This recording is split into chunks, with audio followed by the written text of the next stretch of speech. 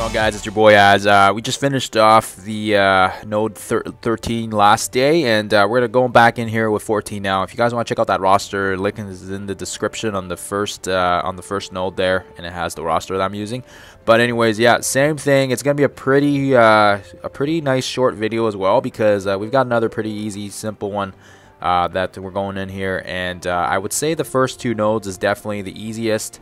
And then 3 and 4 or 15 and 16 just require sometimes a little bit more RNG, but it's definitely doable with 3 characters and definitely one-shottable. I don't know if this is the correct configuration, but seems to work for me. So we're going in with this one, and we'll be going in with the same strategy as well. We've got Symbiote Spidey stun ready to go for the next wave here. Thanks to the last one, we were able to get it up. But yeah, we've got some problematic characters, and the important thing is trying to make sure you can contain Human Torch and Mr. Fantastic. It's just like the same ones with, I believe it was node 6 in global, and then node 12 with, or excuse me, node 11 in cosmic. If you leave them alone, they're gonna ult and nuke, and it's just, yeah, it's absolutely dangerous, right?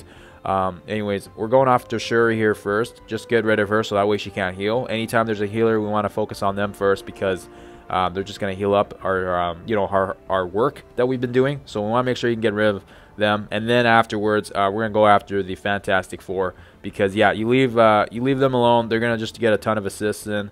The saving grace is the fact that because the symbiotes heal considerably more health than the other nodes that we've been playing, they are able to soak up quite a bit of damage, and I do like using Venom in this team because of the fact that he, if he's over 95% health, he brings the defense up to the whole team. So that's actually one of the reasons why I preferred him over Anti-Venom. Anti-Venom brought the revive and the immunity, which was also really nice, but unfortunately, for some reason, the AI loves to target him, and then once they take him out, yeah, then it ends up being an absolute nightmare. So anyways, that's why we are running this this trio, and stunning symbiote, or excuse me, stunning Human Torch is the way to go, because we don't want him ulting and nuking us. He can pretty much one-shot us if he's got the offense up, and then you want to make sure you can contain that. I think with the defense up we get from Venom, that does mitigate a lot of that damage, but you know, if you leave him alone, he's going to keep attacking and getting assists from these Mr. Fantastics, and then we've got kind of a repeated problem. Same with when we dealt with the Brawlers in Node 3 with the Miss Marvels. So it's the same thing, right? We just don't want to leave them alone. Plus, I mean, you get Thing dropping here now as well, so he gets that extra assist from Mr. Fantastic, right? So that's why we want to make sure we can get rid of those guys ASAP. I think from that point on, I mean, other than that, if you contain those guys, pretty straightforward node. We're blocking JJ because we don't want her moving our debuffs, so that's why we're ability blocking her. And then we'll go after Mr. Fantastic again here. It's also nice if you put Carnage as a skirmisher, because he's always going to hit first. He's the fastest one out of the trio here.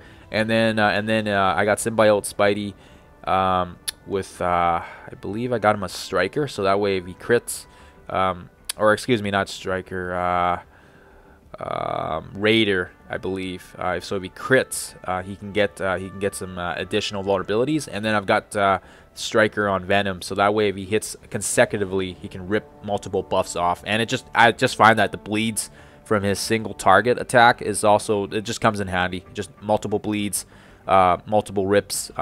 Striker seems the way to go for him, but again, that's, I don't know, that's seems like lots of people have different combinations of the ISO 8s. So anyways, we'll keep going after Mr. Fantastic here, and we'll throw the stun on Human Torch again. Containing him is the best course of action, and he is quite squishy as well, so that also helps out lots. Finding a nice bulky target for us to use to spread, and I love Venom's spread because, yeah, it's just like Hela's, except for the fact that it spreads everything. And unfortunately, the only drawback to his ability is the fact that they have to be adjacent targets. So it doesn't spread to everybody, but you know what?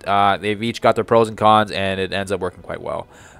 So I do see Shuri is back on the map now, which sucks because we don't want her healing up characters. So that's why we want to make sure we can take care of her as well. We don't need to worry too much on Human Torch at this time because yeah, because he is quite squishy, and we got the defense up as well, so that mitigates a lot of that damage. But once we get Shuri low enough, we get that turn meter going on because of the extra speed that we get from Carnage's passive, and then from that point on, it just basically fuels our attack.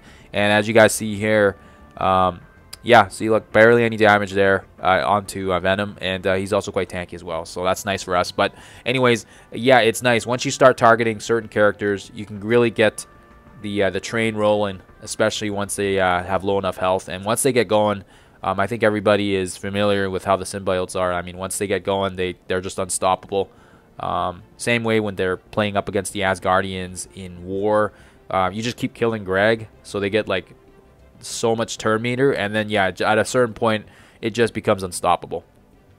So we got rid of Mr. Fantastic, which is great, and well, we see Okoye is low, so we'll target her and just kind of get things rolling here. And then once we get to Human Torch, we can start ripping off his buffs as well, and we can start focusing our attacks on him. All right, that should kill off her, I think. Okay, that didn't work that well. That's okay. And it's also nice because yeah, at this point in time, I mean, we're, you know, Thor is on the map, but he is quite a bit slower, and it's also nice that when we target these characters, he doesn't get any charges, so he's not throwing his passive thunder on us. So that's also kind of nice. And I mean, down to the last 4. So I mean, really, we haven't even really been using our abilities, but obviously you want to save that stun, you want to save that debuff spread from Venom, you want to save Carnage's special. I don't even know if I've used the special. I mean, all he really needs to do is just keep using a single target. That's what I've been doing, and his bleed, his ultimate, which gives the 3 bleeds. But other than that, I mean, that's it, guys. That is node. Is it 15? Or no, it's 14. Excuse me. I gotta remember what number we're on here. But that is node 14, guys. Just like the first one, pretty straightforward. And nothing really crazy to you know, to go over. It's a pretty straightforward fight. But anyways, we'll go into 15 and 16 in the next one, and you guys can see how we take those guys down with the 3-man strategy. Okay, guys, thank you for watching. Stay safe, and as always, guys, happy gaming.